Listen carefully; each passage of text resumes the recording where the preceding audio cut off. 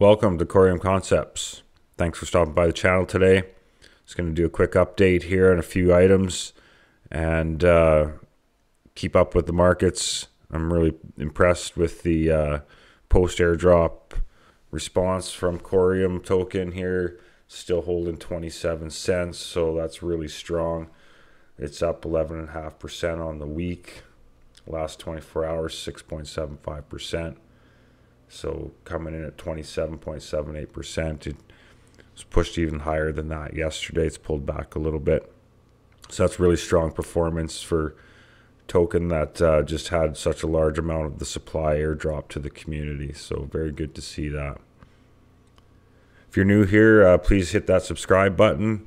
Give a like or a share if I can provide you some value. And leave me a comment. Let me know what you think, what you'd like to see different. A lot of comments in past videos have led to a lot of the changes that have been made on this channel. Come a long ways. A lot of those videos at the start were pretty rough. So feel free to give a comment. You never know. Might make the change that you're hoping to see around here. So Sologenic is coming in at 15 cents. It's been under a little pressure the last little week. I think this is one of the sleeping giants. I think there's going to be great things ahead for Sologenic. So keep your eyes on that one. XRP coming in just under 50 cents. It's been on either side of that here the last few days.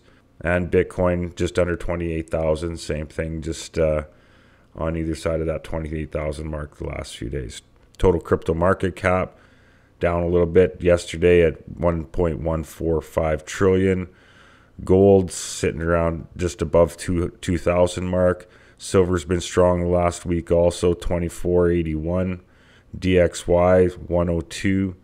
MRI is coming in at 209. So it's pulled back here in the last little while. That's good to see. It'd be nice to get it under that 200 mark. Well, I don't know if it's nice to get it under that 200 mark for the grand scheme of things, but anyways, for the investment purposes, I guess it'd be nice to be under that 200 mark. Wall Street Silver posted current spot price of silver is around 25 bucks an ounce. It's almost impossible to buy silver at less than 30 bucks an ounce, and high demand sovereign coins like the American Silver Eagle are closer to 40 bucks per ounce. So next to crypto, one of the greatest investment opportunities. Well, I think it is the greatest investment opportunity of our time is silver, but blockchain close second. Heading over to MintScan here. Nice to see 142,400,000 tokens are bonded. Cosmos Stations took over the top spot for voting power again, just above Zen Lounge in a close second. And we're going to talk about a proposal that's being discussed right now. It's just in a discussion phase, so it's nice that these things are kind of getting massaged and worked out before it actually turns out to be a proposal, so you don't have a bunch of confusion. But we'll talk about that in a little bit here. I've been really focusing on our community validators. Nice to see that they've had a lot more support, but it's still just keeping them in that 32nd position. Coreum Services just above at 31, Synchrotron at 30. So these three, we got to make sure that we can keep them hanging on. At best, even better, it'd be nice to get them up that list to the same area as Core Heroes here with a bit of cushion underneath them. So really good to see our community validators are doing strong. Everybody's got 100% uptime, so quality validators, no downtime at all after this much time. Really good to see. And then if you look at it by the rate of commissions, again, our community validators are just coming out strong. Top spots, 007 Coreum. With only 3% of the voting power, they got the lowest commission at 0.5. Bitrue, big institutional validator, in the third spot on size. They're coming in at 1%. Coreum Services, it's another community validator, coming in at 4%. Core Heroes at 4.5%. And then it goes to 5%, 10%, and then 20% as the highest. So what I wanted to talk about yesterday, I seen a video from Zen Lounge. I couldn't find it again to actually put this video together, and I already sought out some comments on some from other validators. So hands are kind of tied behind my back on this one because they referenced a website where this proposal is being discussed prior to becoming a proposal, and unfortunately I don't know what that site is. But I reached out, curious to know what 007 Coreum Validator thought about Zen's proposal, and unfortunately he hadn't seen the video. In summary, based on Cosmos Network's experience, it was Zen's opinion and that of Informal Systems that's potentially going to propose this. A 5% minimum fee was required, or is ideal because it gives the validators the ability to fund their project well and ensure that they got quality equipment to ensure quality validators are maintained on the network to provide better network security. So it makes sense. I'm not arguing that one way or the other, and I'm not running a validator, so I'm not the one that needs to necessarily know the answers to these things. I just want to make sure the community is aware of them so we can all kind of think about it and give our opinion to whoever we're delegating with. So Zen supported the idea of a 5% minimum. It's currently what he based his on, and that was obviously, with his experience and research in the Cosmos networks, why he likely chose that number. But in fairness, he admitted he was biased because he runs a validator himself, and he threw it out to his community and said that, if his community disagrees with him, then he would just abstain from voting. So that's cool. I mean, as a community, that's what you want to see from your delegator is somebody that's going to listen to the community. So good on him for that. That's really cool. And I just want to know what other people's opinions were. Gatron did make comment in on the website that they were referencing. I just hadn't read it. I was hoping to go back and review it myself, but I just can't get to it now.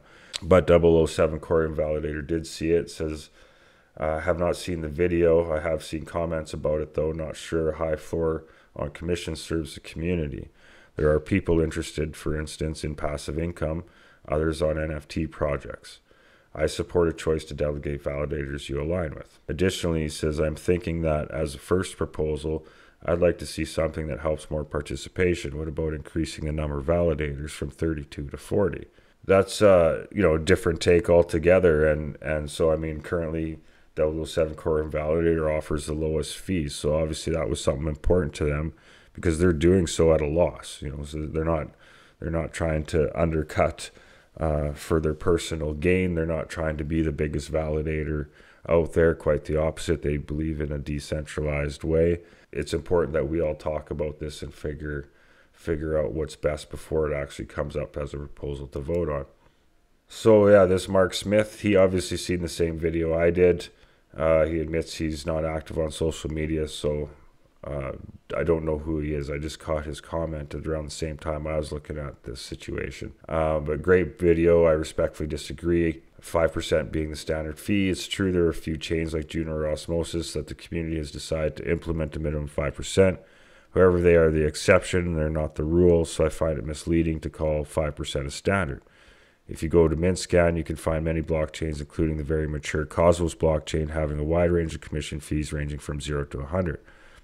Delegators have the choice to delegate to validators that align with their values, from low commission environmental products, charities, or someone who is creating a great project that benefits the community. I believe that competition is the way to go. And proposals like the one you're alluding will be positive for some validators and detrimental for other validators and also those members of the community behind them. I'm a big supporter of the free markets and choice. And this guy prefers to delegate with Zen Lounge, so it's, he's not trying to beat up on him or anything like that. He just clearly disagrees with the position of the 5% flat free. So that's cool. Everybody's here to voice their opinion and make sure the people that they delegate with hear it and hopefully vote accordingly with their community. Yeah, hopefully Zen Lounge and Synchrotron can give some more clarity on where that discussion's taking place, so we can follow it a little closer. And because the more opinions we hear, the better we can all make a decision on it. Like, I don't necessarily know where I stand on it yet. I haven't looked into it enough, and I don't run a validator, so not so important to me. I'm just trying to share the information for the community and for the validators out there to be aware that this is being discussed, so they can position accordingly. Because, for example, a couple of the community validators are making it important to have low fees. So I mean, if this is a community saying, well, no, this is the way your fee has to be structured, well, that might impact them and what they want to do. So I think it's important we're all aware of it. Obviously, if it goes to proposal, the community will vote on it, and that's what we're all here for. Is NFT Evolutions, parent company that's taken over a bunch of NFT projects. So I don't know if they're taking over them per se, but definitely they've created an umbrella to capture all the projects under one name. You got the X Walkers. That's kind of where I was first caught my eye, was the X Walkers. I didn't get involved in that project, but when they released Core Heroes, I was very interested, obviously because of the connection to the Coreum network. And then after that, they got involved with X Pirates, and now they're branching out to X Homies, and that's on the Hedera network. So it's very interesting to see the community building that's going on, and I'm hoping this leads to interoperability with NFTs, because they really highlight the need for interoperability. There's no sense buying a digital or even a physical asset as an NFT if it's stuck in a silo. So I'm looking forward to learning more about that. I really think they're going to be the drivers of mass adoption, and with that, interoperability. So that's why I keep my eye on it.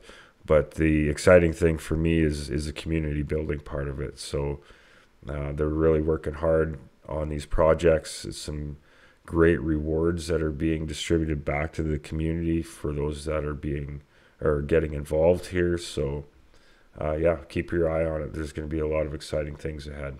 Donald Trump says our currency is crashing and will soon no longer be the world standard. Do you agree? And I do agree. That is happening now. I don't know that it's going to happen as quick as a lot of people say it's going to happen, but it's definitely happening. Is making their moves. They're signing up more countries. Saudi Arabia is starting to negotiate selling oil in different currencies. Like, things are changing, it's clear, but I don't know that it's quite as imminent as it's being portrayed, I guess, in the media. Sometimes they like to hit that fear button a lot. But I listened to a great Twitter space yesterday with George Gannon, and something that he said simplified it in my mind anyways, is that you stop selling oil in US dollars. It's going to have an effect as the US dollar being the world reserve currency in time, but all those dollars are backed by debt, so that all that debt still has to be paid in US dollars. So things are changing, but the US dollar is going to be here for a while. But we're all here investing and researching into projects that are obviously meant to be part of the next system. I don't know this guy at all. I just kind of caught this on Twitter.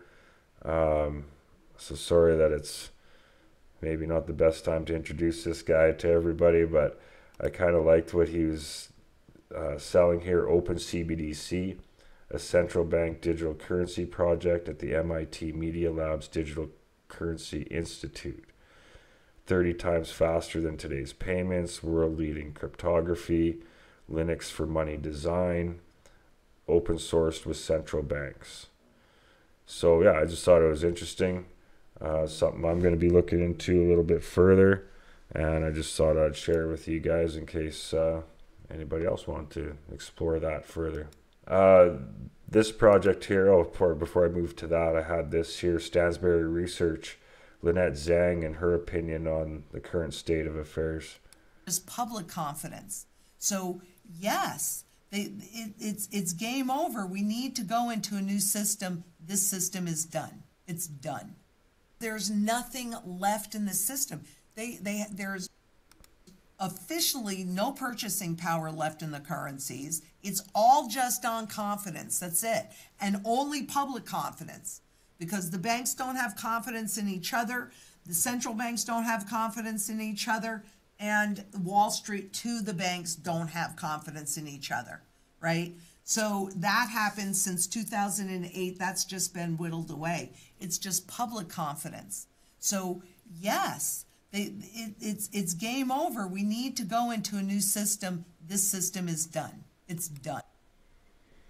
So yeah, we know it's done, but it's just not going to change tomorrow. So be prepared for crazy times, and I think that's why a lot of us are in this space, because we know the new system is coming.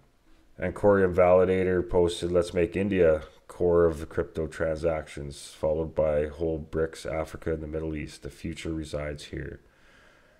And a lot of people agree. It's Saudi Arabia and what they're doing there with the line, this big super city there, BRICS, and more countries just flocking to BRICS to sign up with that.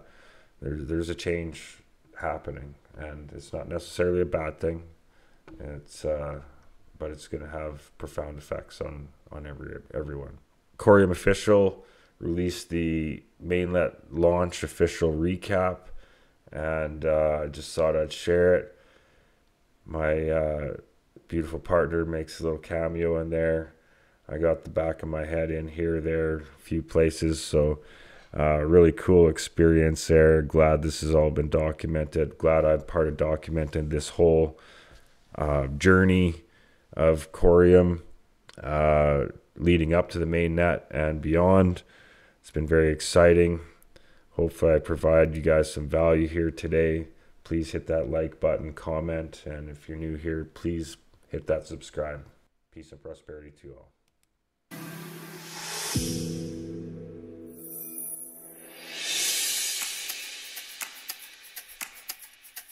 Tonight is the official Coreum mainnet launch. This launch signifies a new era in blockchain technology.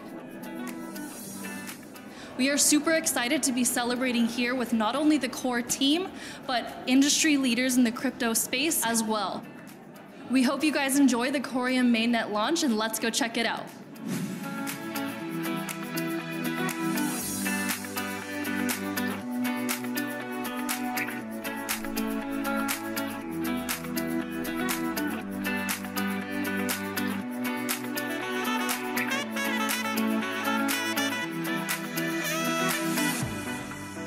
It's been a dream of mine as a creator in the Web3 space to design and produce and put out my own project.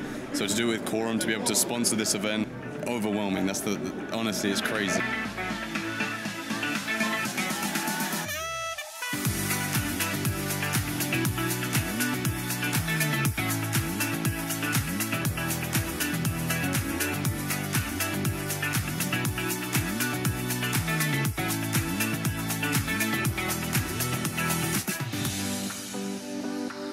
This year is the year for Coreum. We have done more than a year and a half, almost 2 years of research and development. We're going to be reaching out to the government. We're going to be reaching out to the financial institutions. We're going to be launching, grants. We're going to be launching, hackathon. We're going to be partnering up with the university across the world. We do whatever we can just to make sure we are going to bring more projects and more developers to build on Coreum. Coreum is going to be within the top 10 project within the next 12 months. Congratulations to Bob, Reza, and the rest of the Coreum and the Sologenic team. I believe Coreum will be the standard of the future.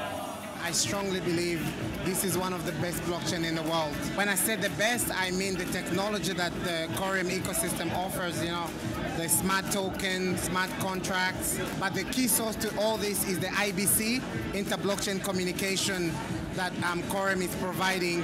It's a one-in-a-lifetime event, and it's a pleasure. I will do anything in the world to be here.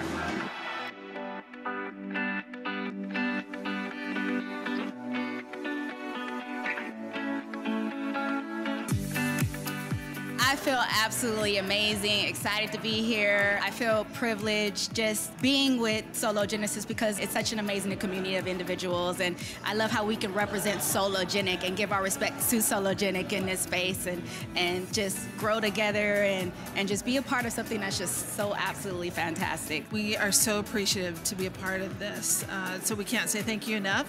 There's a lot going on for children around the world, and we're so grateful for partners who are coming alongside us and helping us in our efforts. So thank you.